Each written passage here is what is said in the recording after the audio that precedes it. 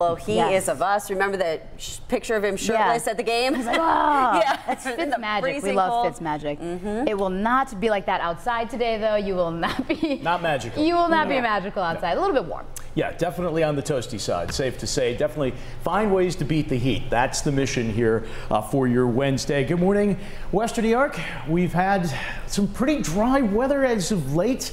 We could actually use a little bit of rain. It's the 16/100ths of an inch of rain that you see here over the past 9 days. That was in a thunderstorm briefly yesterday, but we've had only 7 measurable days of rainfall all month long.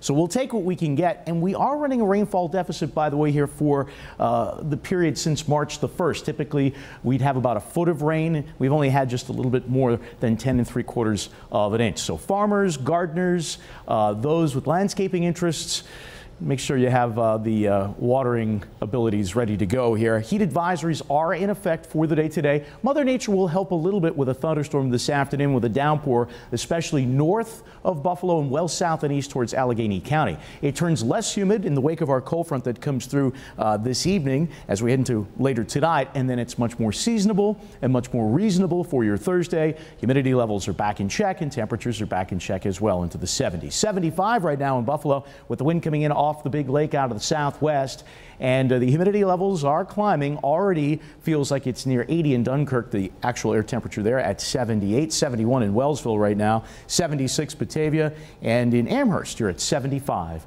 degrees. The water temperature is into the 60s, so you might be able to get some natural cooling right along the Lake Erie shoreline, but I think you'd really have to be in the water. Don't forget to slip, slop, slap, and wrap. Slip on the t-shirt, slap on the sunscreen, slap on the hat, wrap on those sunglasses.